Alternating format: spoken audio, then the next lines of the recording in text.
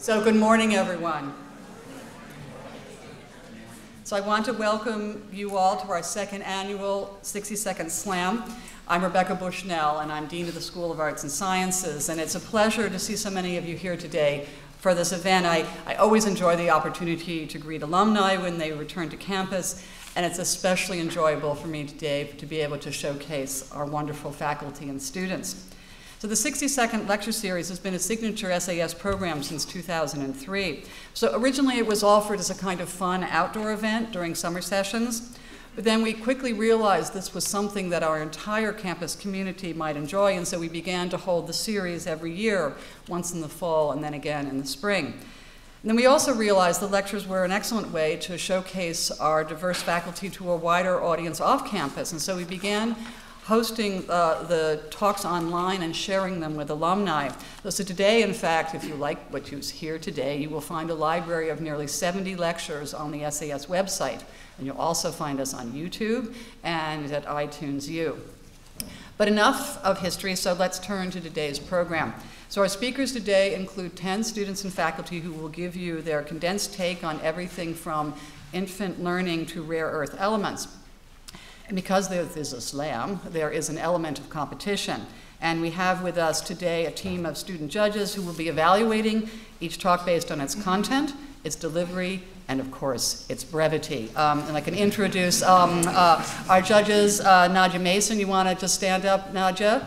Okay, Elizabeth Kopak and Jacob Finkel. Okay, so thanks to them for coming today to help us out. Now, so at the end of the program, the judges will announce their winner. But in addition, we will have an opportunity for your voice to be heard. There will be an Audience Choice Award presented on the basis of your votes.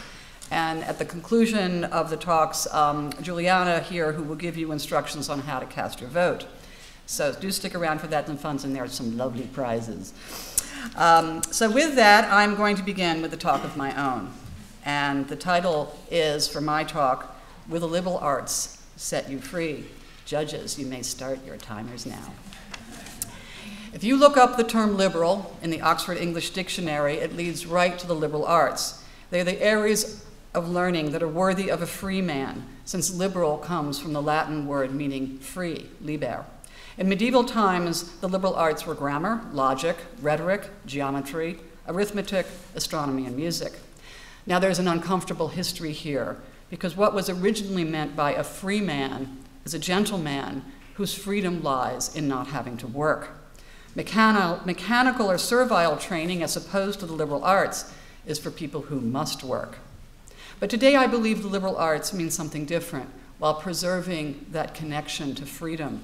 The new liberal arts are the arts of communication, quantitative and historical analysis, design, scientific inquiry, and innovation, just to name a few. People with this kind of expertise are desperately needed to manage our complex and diverse world, which is so torn apart by misunderstanding, ignorance, and incompetence. In a world where you need cross-training and the agility to adapt to changing circumstances, a narrow professional training constrains you to a one-way track. A liberal arts education will set you free. Thanks.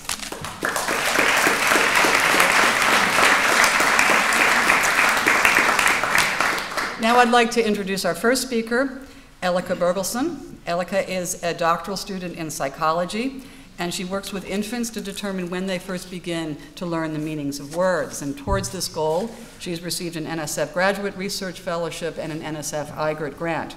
And the top of Elika's talk today is Word Learning in Young Infants. Please welcome Elika Bergelson.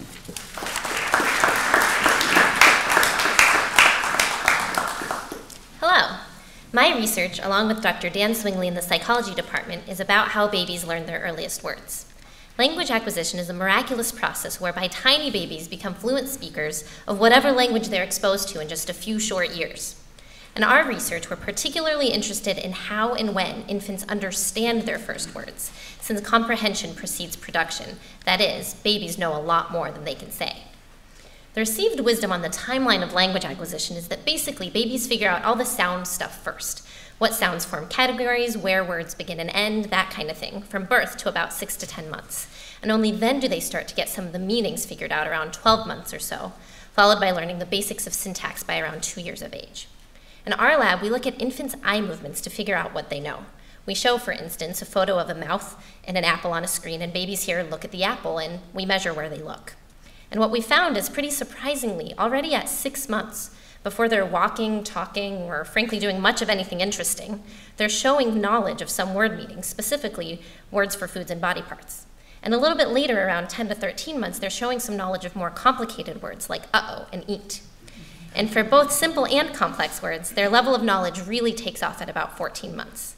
Now, these findings mean that we have to ask a lot of really hard questions about how infants are learning words so precociously, and whether or not learning the sound structure of language actually precedes learning meanings.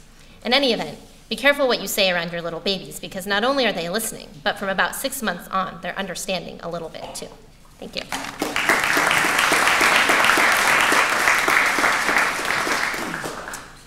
So thank you, Elika. Now next up is senior English student Anthony Franco Maccaro, and as a communication within the curriculum senior advisor, he helps students become more effective public speakers.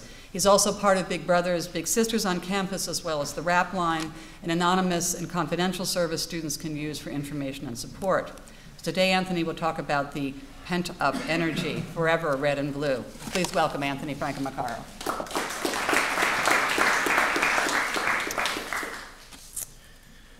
Our beloved founder once said, "All mankind is divided into 3 classes, those that are immovable, those that are movable, and those that move." With all due respect to Mr. Benjamin Franklin, I disagree. In my 4 years at the University of Pennsylvania and through my work with the Penn Women's Center, I have come to see that Penn students consistently break this mold. They don't fall into just one category. Instead, they fall into all 3. First, Penn students are immovable in their convictions. As a member of the Take Back the Night Planning Committee, I have witnessed tremendous activism on this campus. I have been inspired by individuals who will stop at nothing in their mission to end domestic violence and to ensure gender equality for all. So many of my peers exhibit this same unwavering passion in their respective fields. While the men and women of the red and blue may be immovable in some ways, they are movable in their willingness to challenge their perspectives on life. As a member of a group called 1 in 4, I've spent time presenting to fraternities on the topic of sexual assault prevention and how we as men can help those who have survived it. Now, during our presentations, I've seen countless resistant fraternity members who go on to accept the uncomfortable reality of sexual violence and who then become passionate supporters of sexual assault survivors. The environment here at Penn allows for this sort of dialogue. It allows for this understanding, and it even allows for personal transformation. Lastly, we Quakers are always on the move. After working with so many remarkable individuals and seeing the positive change one can affect, this college has left me bubbling with pent-up energy and the knowledge that I can make a difference if I try hard enough. I'll be moving on and attending law school next year and hopefully one day serving as a legal advocate for those who have been stripped of their voice. Now, I'm not sure Ben Franklin realized what he was building here at the University of Pennsylvania, but Quakers are a rare breed. They are the immovable, the movable, the always moving, the red and the blue, forever.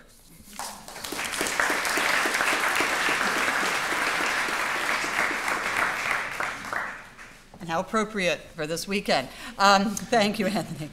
Now, I'd like you all to join me in welcoming Eric Shelter. Eric is an assistant professor of chemistry, and he specializes in inorganic and materials chemistry.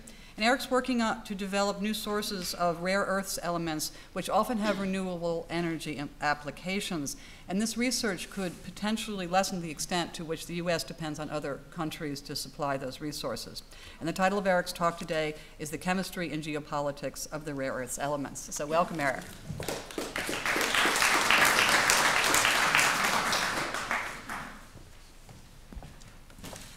Good morning.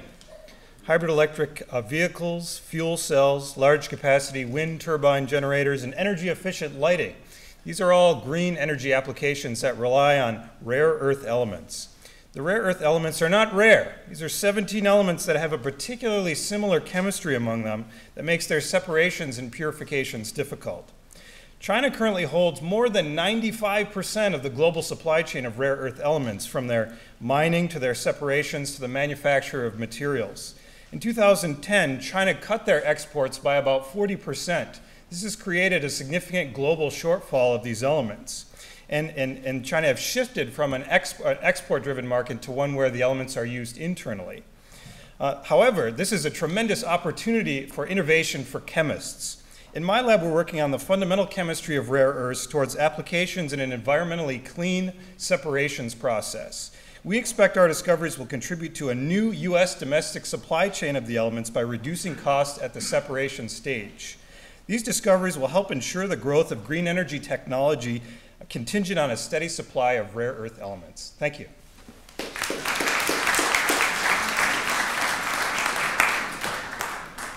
So thank you, Eric. Now, next up is James Sadler, who was a junior in political science. Summer after his freshman year, James was awarded a college undergraduate research and service fellowship, which he used to conduct research in 3 Philadelphia high schools. There he worked to define the tenets of a successful school, examining variables like parental satisfaction, SAT scores, and college acceptance. Today he will discuss chartering a course in education reform. So please join me in welcoming James Sadler.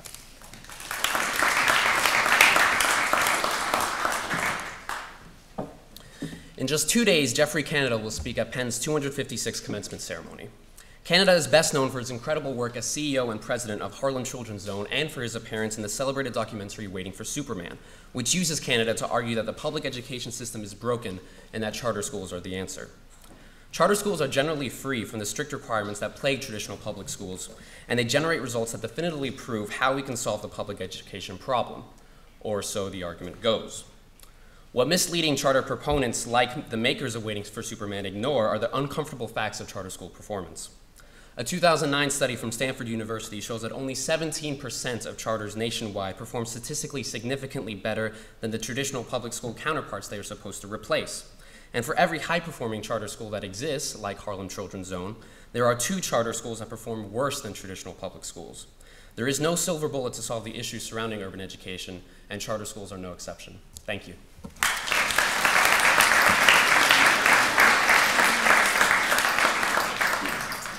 Thank you, James. Now I'd like to introduce Marad Idris, a doctoral student in political science.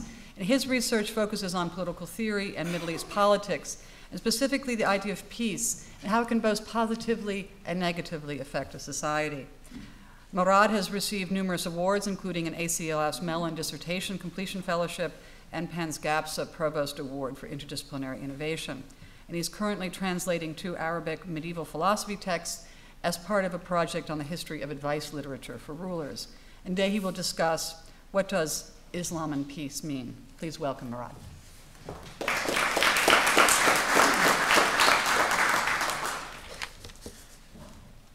Presidents, academics, and journalists around the world say that Islam is peace, while others say, no, it's violent. Here's a historical view of why people talk this way. Rewind, 1850. Hundreds of European scholars studying Islam understood it as whatever they did not want Christianity to be. They defined Islam as submission, unthinking, fatalistic, violent submission, as opposed to Christianity, which is peace, individuality, progress. Fast forward, 1950. Hassan al-Banna, founder of the Muslim Brothers, he took that European discourse about Christianity and turned it around. He said, Europeans say that Islam is violent submission. But Islam comes from the same word as peace, therefore Islam is peace. The idea that Islam is peace was a reaction, response, and continuation of how Europe constructed itself and Islam. And this is why transnational ideas must be understood in relation to one another. Thank you.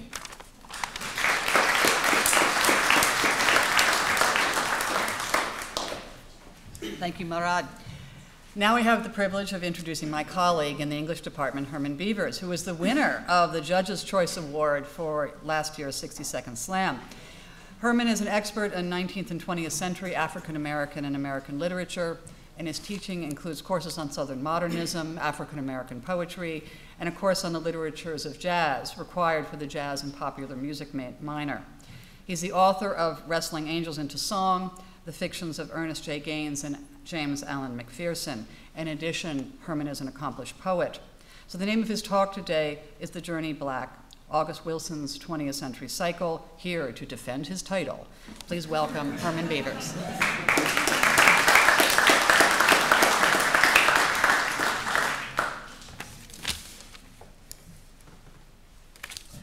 All but one of the plays in August Wilson's 20th century cycle is set in Pittsburgh's Hill District.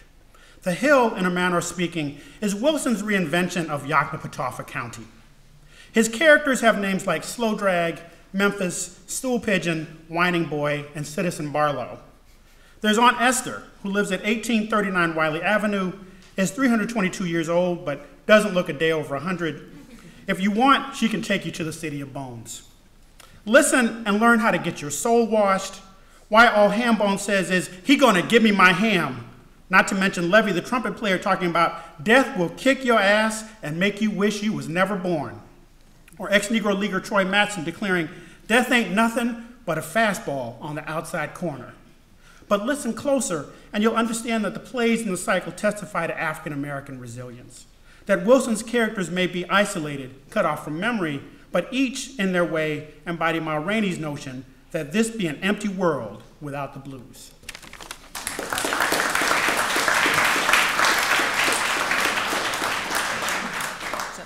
Thank you, Herman. Now, next up to the podium is Shirley Lung, and Shirley is a senior in earth science and biology. In her junior year, she was named a Phi Beta Kappa for distinguishing herself through research in the breadth of her study. And she studies soil erosion and its underlying causes using field research from the Chesapeake Bay and other sites.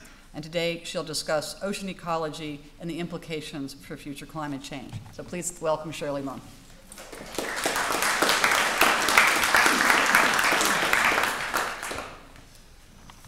So whenever people ask me what I want to be, and I say biologist and oceanographer, they inevitably ask what my favorite marine creature is. Instead of whales, dolphins, or the like, I always surprise them by saying microscopic little phytoplankton. These single-celled organisms serve as the basic food source for most marine food chains and account for 50% of all photosynthetic activity on Earth, as much as all land plants combined. By conducting photosynthesis, phytoplankton draw CO2 out of the atmosphere and store that carbon in the ocean. This means that phytoplankton are extremely important in reducing global atmospheric CO2 concentrations and slowing global climate change. However, with future warming, phytoplankton populations are predicted to decrease greatly. Because of this, we in the Earth Science Department are conducting research to understand exactly how global warming will affect phytoplankton. In answering these questions, we will be able to better predict future climate change and its consequences for humans.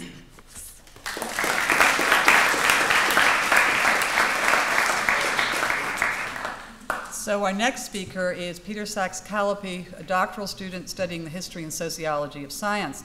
Peter's writing a dissertation examining the relationship between communications technologies and democratic participation.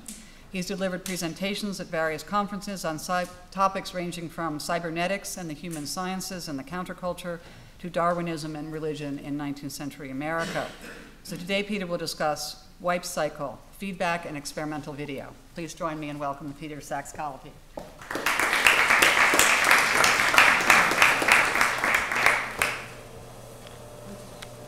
Because I'm speaking about video, I have some for you, so patience for a moment, please.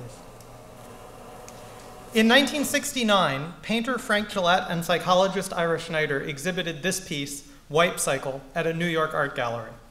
It was not only one of the first multi-channel video installations, but also a window into a political and artistic movement that sought to make television participatory. Wipe Cycle incorporated a camera, and thus its audience.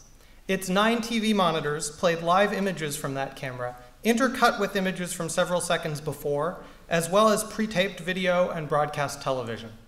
It was intended, according to Gillette, to demonstrate that you're as much a piece of information as tomorrow morning's headlines. What the installation provided to its viewers was feedback, the feature of video that fascinated thousands experimenting with the medium around 1970. From artists to documentarians to psychiatrists and educators, they believed that this new experience of the self could foster mental health and, through cable television, a new democratic forum. Thank you.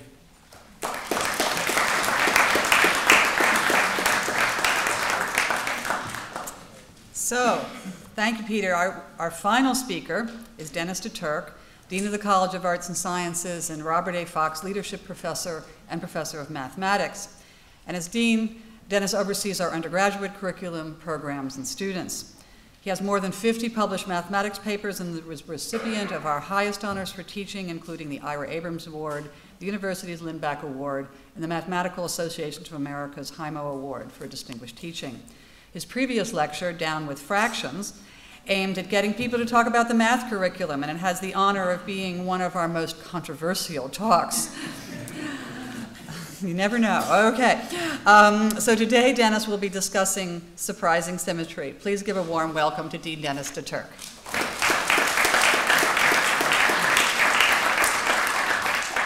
Thanks, Rebecca. Now, before I start, because I'm the dean, I get to bend the rules a little bit. So at the end of this lecture, this 60-second lecture, there will be a 30-second quiz. So pay attention. Okay. For millennia, mathematicians have been known for formulating and proving theorems, fundamental facts about geometry, algebra, and calculus, and their names have become linked with their discoveries. Theorems such as those of Fermat and Pythagoras are well known. Other mathematicians have mathematical objects such as tensors, equations, and functions named for them, but I'm one of the few, if not the only mathematician, to own a trick. The basis for my mathematical trick is the exploitation of symmetry to help solve systems of differential equations. Now, we're familiar with geometric symmetry, there you go, when we see it, when you can transform an object by moving, reflecting, or rotating it, but some or all of its properties stay the same. Surprising symmetries occur in equations, where transforming one quantity leaves a related quantity unchanged. There it is. For instance, replacing x by its reciprocal in this expression leaves it unchanged, leading us to expect that the answer to the question is the only number that's the same as its reciprocal, namely x equals 1. Algebraic symmetries help physicists understand subatomic particles, and the symmetries among the solutions of an equation can lead to beautiful geometric symmetries, as in this Newton's method fractal. They also form the basis of the DeTurk trick. And now it's time for the quiz. This is the beginning of the second movement of Haydn's Piano Sonata in A, which he composed in 1773. Its second movement, just in case you can't read it, is called Menuet al Rovescio, and I'm going to play the first 20 bars of the movement for you, and the object is for you to discover the hidden symmetry.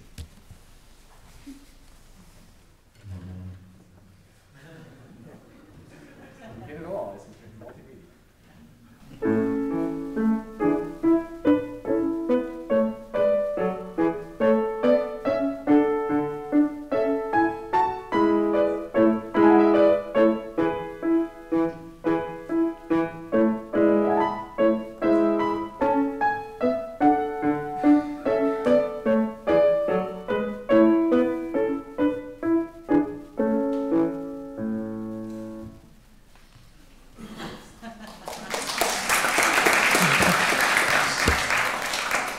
Answer? That's right. So Haydn intended for this to be played forward, and then on the repeat, you play it backwards. So there's a hidden symmetry. There are hidden symmetries everywhere. Thanks.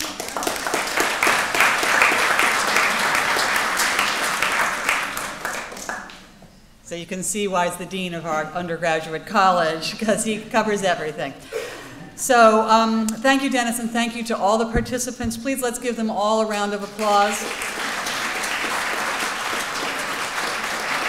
Now it's time to allow our judges a few minutes to confer and decide on the judges' winner of today's Audience Slam. All right, we're ready to announce the winners now. I have the results from the judges in our audience poll. And again, many thanks to our judges for their wisdom. If we can applaud them again. Now, before I announce the winners, I do want to mention the background music you were listening to. It was a remixed version of past 60-second lectures. CDs of this inspired collection are being given to each of today's speakers, and again, I want to thank them for their participation. And if this has whet your appetite, I do invite you to visit online to hear more of our 60-second lecture archives. We have bookmarks on the refreshment table that have the URL for the website, and I invite you to take one. Now, for our winners, the judge's choice is Shirley Lung, with a shout out to James. So, Shirley. And the audience choice goes to Ilika Bergelson. Yay. Thank you. I hope you all enjoyed this as much as I did. So thank you so much, and enjoy the rest of Alumni Weekend. Let's get to the parade.